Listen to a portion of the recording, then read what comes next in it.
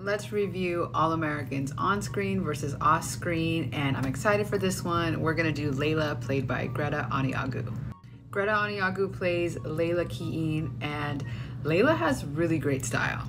She always has cute sets or cute little skirts like this and always has a little bit of midriff showing. She's an aspiring producer, so she definitely dresses a little bit more businesswoman mixed with high school girl. But I must say, I love just her distressed denim with little midriff tops. I think it suits her best.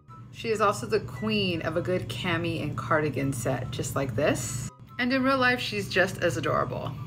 To me, this is Greta, but this could also be very Layla. I love her hair up like this. I think it looks really beautiful. It's very becoming on her. I think her real life style is definitely a clash of her and Layla. So which do you prefer, on screen or off screen?